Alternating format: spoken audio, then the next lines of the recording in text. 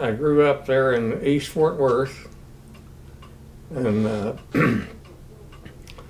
and about 38, I was about 17, I imagine.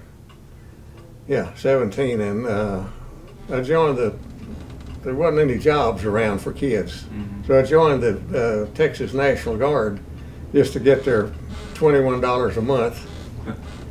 And in 39, and well, actually in 1940, they started mobilizing the National Guard, and they were drafting 20-year-olds. Mm-hmm. So I was going to be 19 in October, so I'd be prime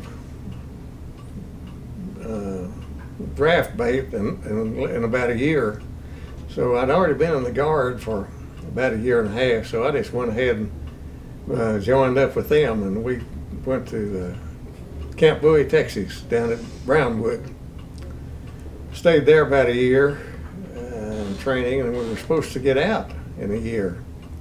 And I was actually home waiting on a discharge on December the 7th, 1941. And of course, you know what happened then.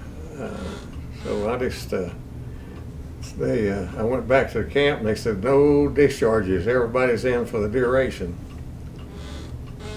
In 42, we got, the whole division got transferred to North Florida, when we was taking amphibious training.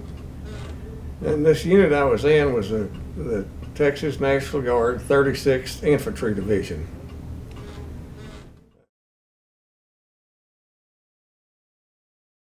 And when we got there,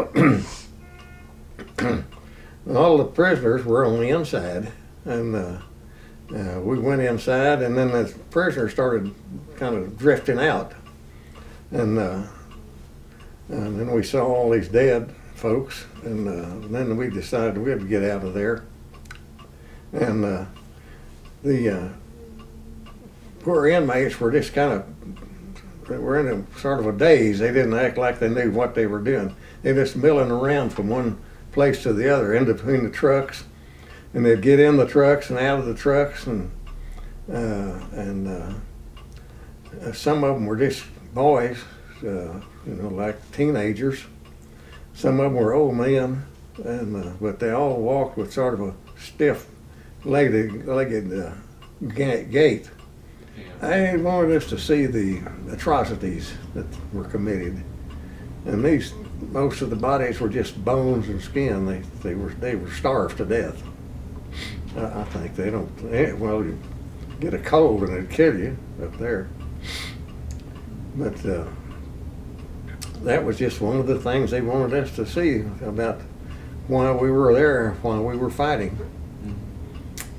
And it was something I haven't forgotten easily.